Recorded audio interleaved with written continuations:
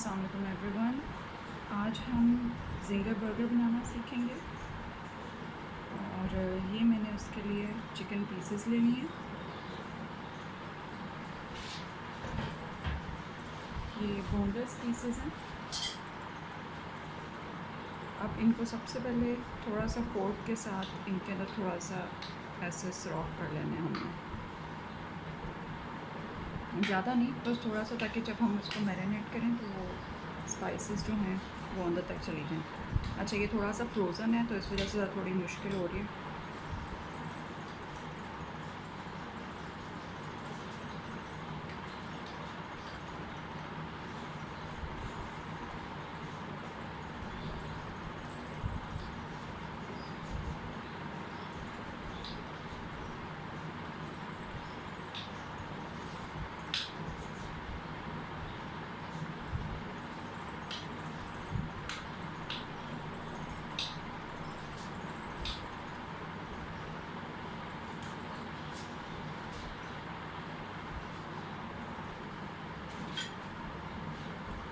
अब इनको एक बाउल में शिफ्ट कर लें और अब हम मैरिनेशन स्टार्ट करते हैं। 1 टीस्पून सॉल्ट,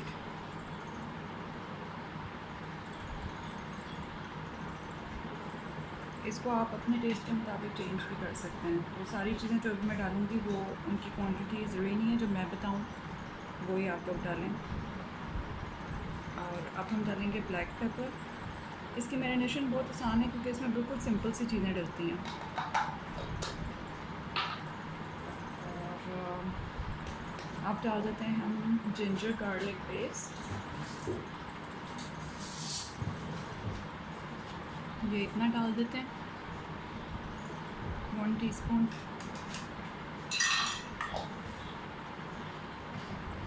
आप थोड़ा सा डाल देते हैं विनेगर अंदर,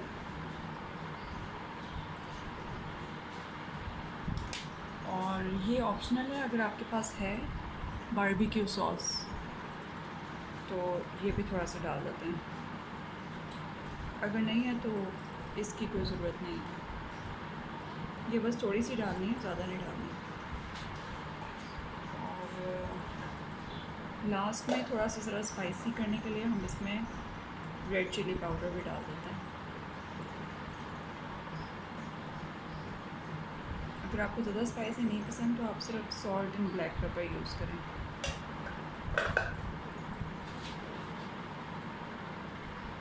अब इसको मिक्स कर लेते हैं।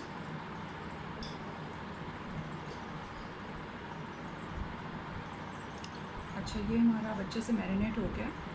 अगर मेरी तरह स्पून से नहीं हो रहा तो आप अपने फिंगर्स यूज़ कर सकते हैं, क्योंकि उसी से ही बेस्ट मैरिनेशन होती है।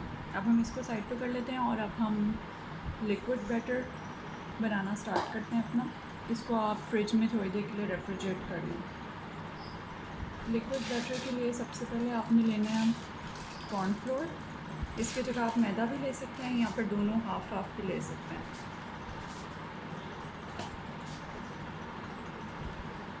इसको बेशक ज़्यादा आपको बनाने की ज़रूरत नहीं, क्योंकि इसमें सिर्फ हमने चिकन पीसेस 1-2 बार डिप करने हैं।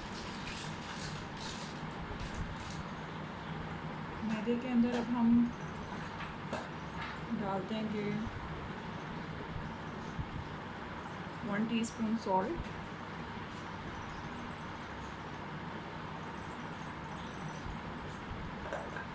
कॉर्नफ्लोर के अंदर, सॉरी, क्योंकि मैं कॉर्नफ्लोर यूज़ कर रही हूँ। फिर हम डाल देंगे ब्लैक पेपर, ये भी 1 टीस्पून।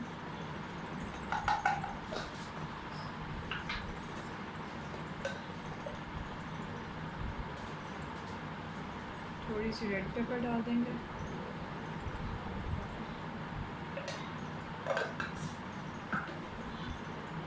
और थोड़ी सी चिली सॉस भी मैं डाल दूँगी, क्योंकि मुझे ज़रा स्पाइसी मेरे घर में पसंद किया जाता है, तो आप स्किप भी कर सकते हैं।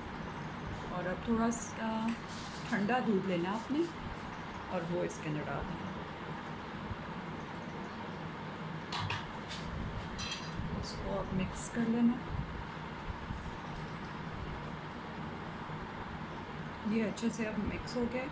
अच्छा, मिल्क को इस्तेमाल करने से पहले आपने उसको स्टेन कर देना है। मैंने स्टेन नहीं किया था, इसलिए थोड़ी सी मलाई अंदर आ गई है, वो मैं अभी निकाल दूँगी। तो आपने ज़रूर स्टेन कर लेना। और ये हमारा लिक्विड बैटर भी तैयार हो गया है। इसके अलावा हमें थोड़ा सा मैदा चाहिए होगा कोटिंग के लिए। उसके अंदर आप थोड़े से कॉर्नफ्लेक्स जो होते हैं बच्चों के, वो भी ऐड कर सकते हैं ज़्यादा क्रिस्पी करने के लिए, और ब्रेड क्रम्स भी ऐड कर सकते हैं, वो मैं आपको भी बताती हूँ।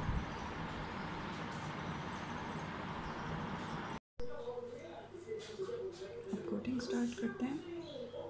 सबसे पहले इसको हमने इधर दूध में करना है, ये डिप करके, फिर इधर मैदा में,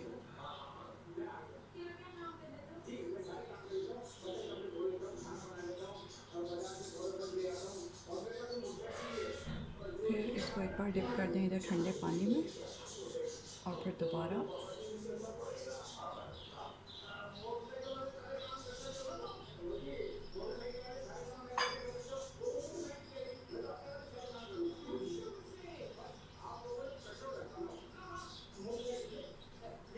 और एक्सेस जो है वो सारा उतार देना है।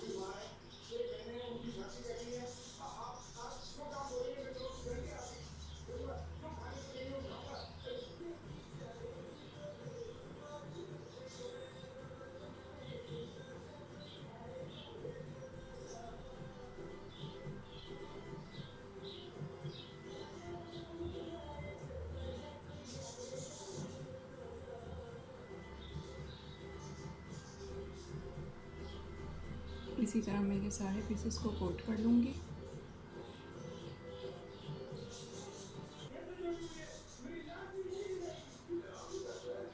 अच्छा, कुछ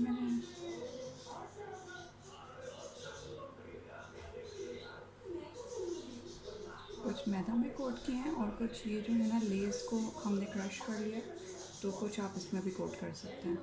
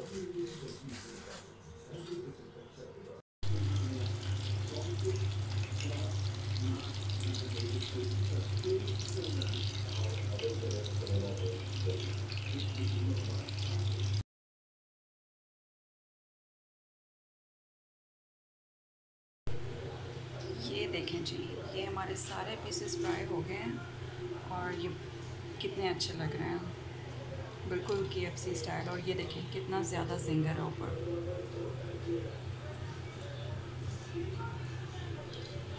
अच्छा, मैंने मैदे के बाद दोबारा मिल्क में डिप करके, तो मोस्टली पीसेस जो हैं वो लेज़ में कर दिए थे एक बार कोट, क्योंकि इससे क्रंच बहुत अच्छा आता है।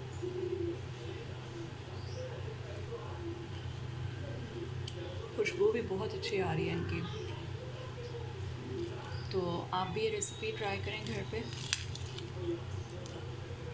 ये देखें, और फिर मुझे ज़रूर बताइएगा कि कैसी बनी है। इसको आप बर्गर में भी सर्व कर सकते हैं, और ऐसे भी फ्राइड चिकन सर्व कर सकते हैं। अब हम बर्गर असेंबल कर लेते हैं।